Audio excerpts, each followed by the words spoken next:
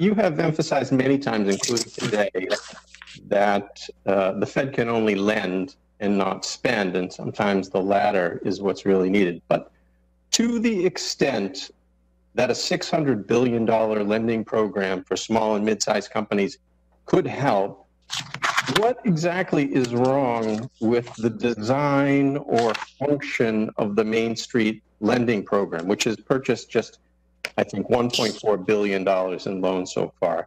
Eric Rosengren at the Boston Fed said recently that Congress should clarify how much risk it wants the program to take. But Congress has already appropriated substantial funds for the 13.3 programs, and these are funds that are explicitly designed to absorb losses. Meanwhile, my colleagues who cover the banking sector say they're being told by commercial banks that the Treasury Department is advising them to target zero losses in Main Street program loans. So, if I may, why is it that the Federal Reserve, the Congress, and the Treasury apparently cannot agree on a loss tolerance that should be applied to the Main Street lending program in a way that would allow badly needed credit to reach these companies? Thank you.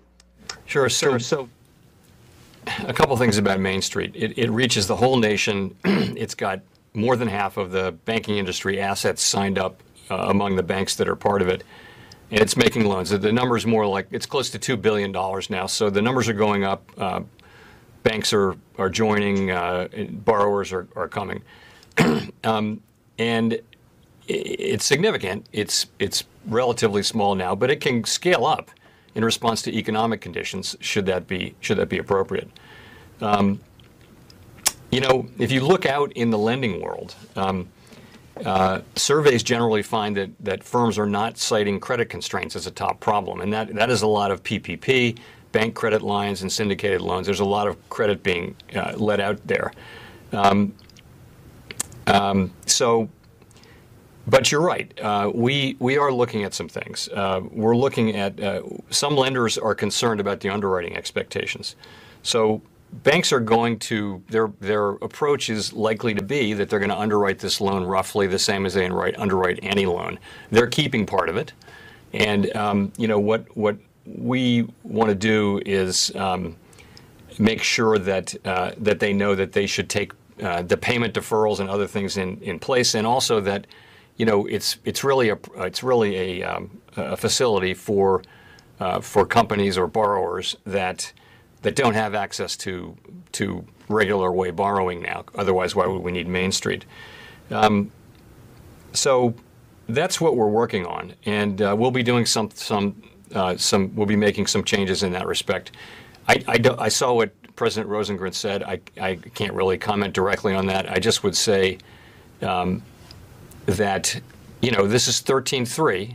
If you look at the law under Section 13.3, it's very clear that we are to make loans only to solvent borrowers, and the CARES Act is quite specific in keeping all of the terms of Section 13.3 in effect, including the requirement that we, gather good evidence that the borrower is solvent. This law was amended in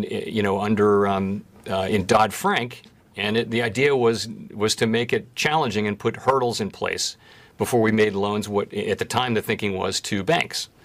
So now we're using that same law for smaller business borrowers, and it's not a perfect fit. And I would also just say for many borrowers, they're in a situation where their business is still relatively shut down, and they won't be able to service a loan, and so they may need more fiscal support.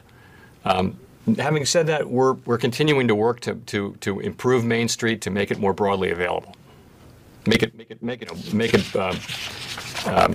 available pretty much to any company that needs it and that can service a loan.